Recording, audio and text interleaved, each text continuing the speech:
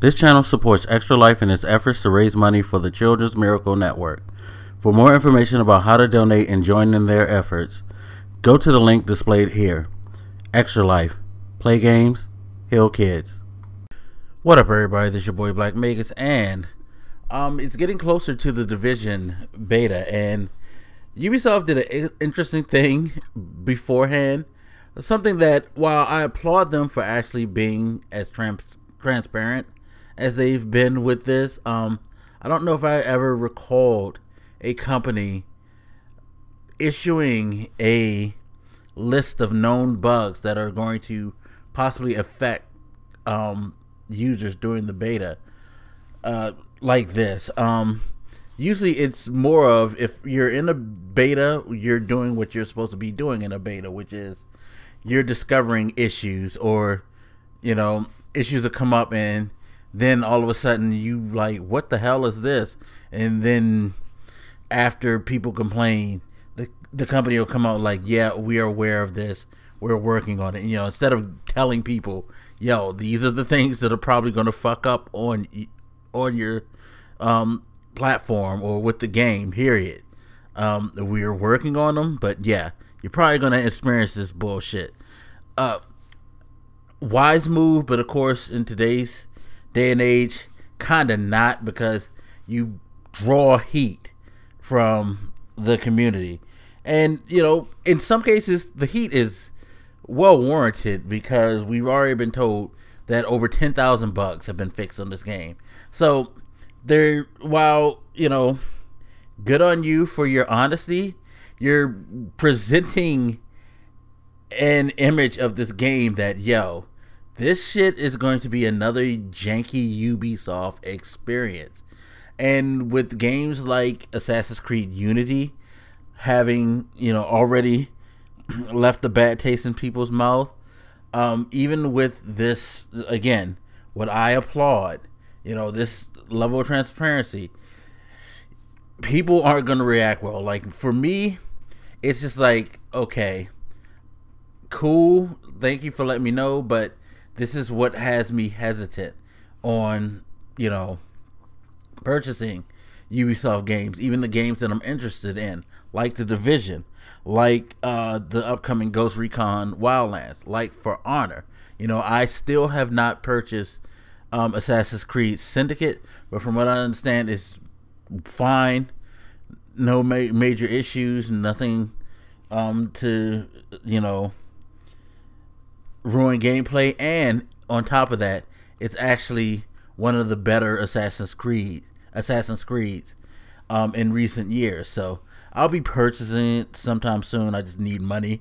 Tax season is here, so I'll be able to get it with that. But I will probably forever be hesitant with that because of performance issues. And this has been something that's been building for a long time with Ubisoft, because they've come up with this whole mass market production system that I don't like. But I have to say, some of the things I see worry me. Now, let me get the elephant out of the room before I actually go into detail. There's one element that I know a lot of people on YouTube are really complaining about and are harping on, and it's probably the least concerning. Actually, no, it's no probably about it. It's the least concerning issue with this game, and that is capture cards. And I'm on the site where they list the known issues. I'll try to remember to put it in the description, but it's the first thing that you see, and it basically says for Xbox One, PS4, and PC, capture cards. Players using Windows 10 will experience corrupt video signal output when using an external video capture card device. Models affected: Atomic Assassin, Elgato Gaming HD 60, Atomic Shogun, and potentially more. Now that has people, of course, up in arms, and I have to say, calm down, and I guess in a way, just be quiet, because at least from my perspective, as someone who does YouTube, someone who captures gameplay, it's a selfish concern for me. It's something that only concerns me because if I want to use that content to make YouTube videos or to live stream, and, you know, help benefit my, you know, my viewer base. You know, it'll raise my viewer base, it'll add views to my videos, it'll help my CPM. Let's be 100% honest. It's not about having the ability to share it that is going to probably be my biggest problem with this. It's, hey, this is a game that can potentially draw me more users, more followers, more views on Twitch, help build the follow base to where maybe I can get a partnership. Basically, it's going to fuck with potential money. And that is why you're hearing a lot of these YouTubers and, you know, live streamers go nuts over this whole issue with the bugs. It's not necessarily because, hey, you know, I don't like this and, you know, I'm mad for the community. No, there's a lot of people out there who, if you actually pay attention to the videos, I'm pretty sure their rants are going to be mostly based around the capture thing, or their issues are going to be around the capture thing. Fuck that shit. If you hear somebody do that, just ignore it, I would say, because at the end of the day, it's a selfish thing. It's them upset because their money. Like, I was watching a live stream right before I cut this video, and this dude was like going like, fuck that, I'm not playing this game if I can't, you know, capture it and stream. It's like, okay, so yeah, you're not worried about the other stuff, and this is the stuff that I'm really worried about, because again, this is the capture card thing. Selfish thing. At the end of the day, the other problems are what's going to affect the majority of the gaming community, because the majority of the gaming community aren't on YouTube making videos like I'm doing right now and things like that. The majority of the people who are interested in the Division are into the Division because they find it an interesting concept of a game that they want to experience and hopefully enjoy. But with performance issues like this, I don't know if they can. So let me just go over the issues. One of them is textures. World textures may render very slowly after a player respawns. But I guess that's a beta thing. And I will be, to be 100% fair, being a beta test, this seems to be the first time in a long time that we've gotten a beta that actually is going to be a beta. We are definitely spoiled by the fact that a lot of these companies have put out betas that are really demos and pretty much finished products. This seems to be a beta, but then again, Ubisoft tends to put out betas, period, if you think about it. Sorry, I had to say that because they've had performance issues like galore with their games in recent history. But anyway, PC concerns, VSync. This is probably like one of the most absurd things let's see. Basically, you experience significant frame drops if you have VSync on. And they give workarounds. This is the thing that was hilarious to me. The workaround for the VSync issue, don't use it. They legit say don't use VSync. And that way you save your frames. Okay. Windowed borderless modes. FPS may drop below 20 when the game is played in windowed or borderless mode. So play it in full screen to maximize your FPS. And I guess, you know, this is a weird one because I like playing in windowed mode just so I can answer my messages. I know a lot of people, of course, again, going back to the YouTube streaming thing, like to do it so they can monitor their capture and stuff like that, or monitor their chat if they don't have a 2-screen setup. Still sucks. Your frame rates are gonna fucking drop because you're playing in window mode. That's bullshit. Performance. This is crazy too. NVIDIA graphics. Players may experience graphical corruption and visual artifacts when using NVIDIA cards, which is really bad. So there is no optimization for NVIDIA cards yet. Mind you, NVIDIA tends to drop that patch right before main release, but still, that's kind of bad that you don't have any type of architect laid for, you know, basic architecture laid, and perhaps, I don't know.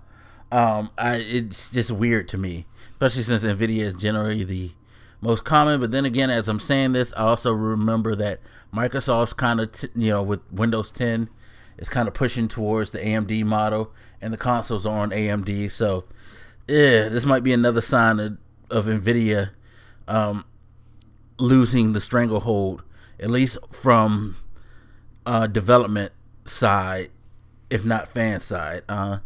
Gameplay population: in instances where the dark zone is overly crowded in the small area, players may experience performance issues such as delayed damage or animated glitch. So basically, your shit's going to fucking just lag like shit if there's too many people in the area. Okay. Character selection: players may experience graphical corruption in their character model and the character selection screen on resolutions higher than 1080p. So this beta is not made for 4K. Don't try it. Don't do it. Or anything above 1080p. God damn. Gameplay. Here we go. Xbox One, PS4, PC. Saving Private O'Brien. Clever name. The second wave of enemies do not always attack the player if he eliminates the first wave too fast. It's a problem. The workaround: exit the mission area and re-enter it. Re-entering it will reset the mission.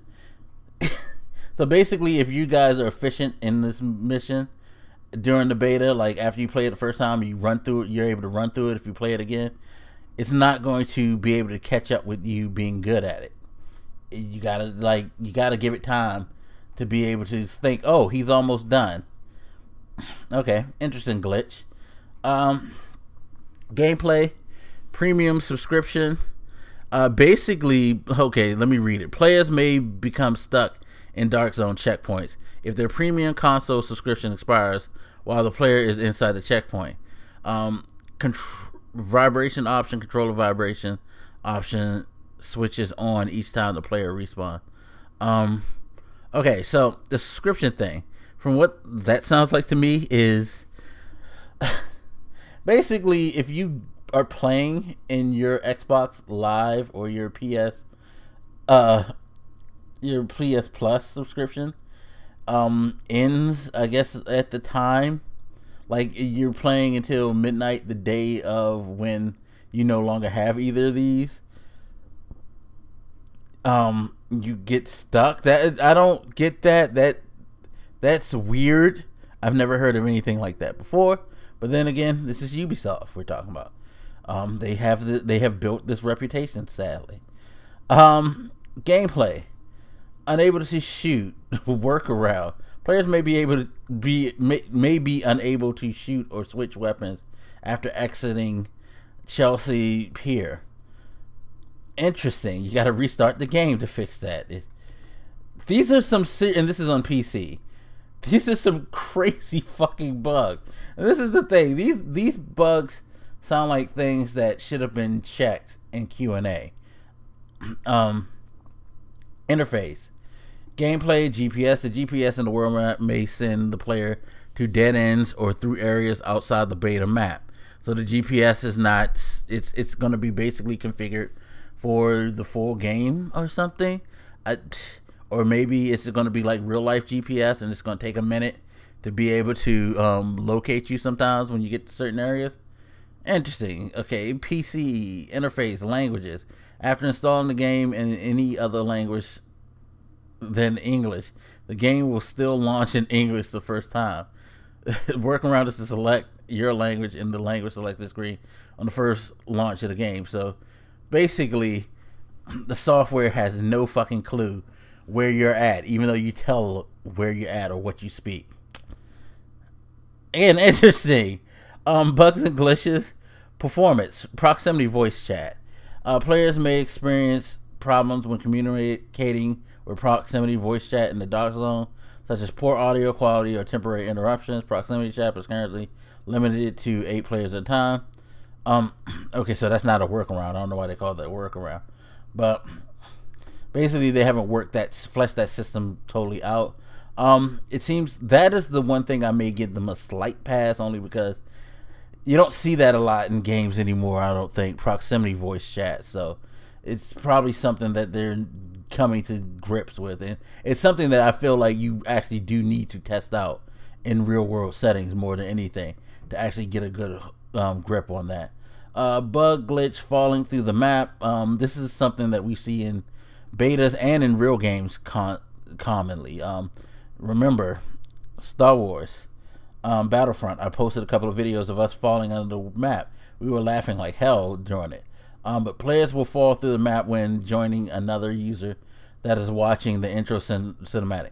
Now it's funny that it happens there. Like okay, I'm joining. He's oh shit, and like you're in the, they get out of the cinematic and they see you just right below their feet looking retarded. But it says you'll be teleported right back to his checkpoints once exiting the playable map volume. That's funny. And then Ubisoft Club is fucking up.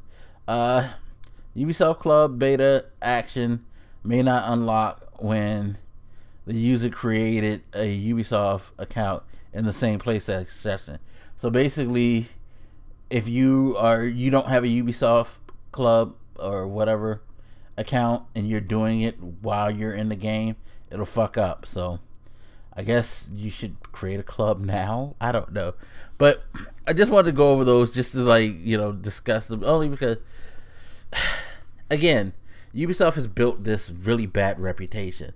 And the funny thing is, as a company, when you look at them from the perspective of the titles that they've had in the past, the ideas that they've come up with presently, and things that'll be coming in the future, they should be much better than they are.